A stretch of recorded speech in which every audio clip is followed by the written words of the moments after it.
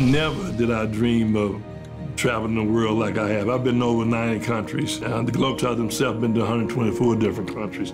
The Harlem Globetrotters have played everywhere except for the moon. I've been with the Harlem Globetrotters about 14 years now, and so far I've been to about 65 countries all around the world.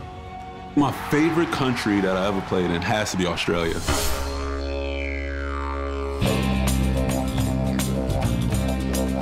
I'm a real outdoorsy guy. You know, I'm really adventurous. I mean, the air is fresh over there. They got some good food, the landscape, beaches. It's just a wonderful place to be. I just love it. I'm entering my 6th season with the world-famous Harlem Globetrotters. Been to 38 countries in 4 years. Playing with the Globetrotters is a dream come true because I get to go and travel all around the world playing the game that I love.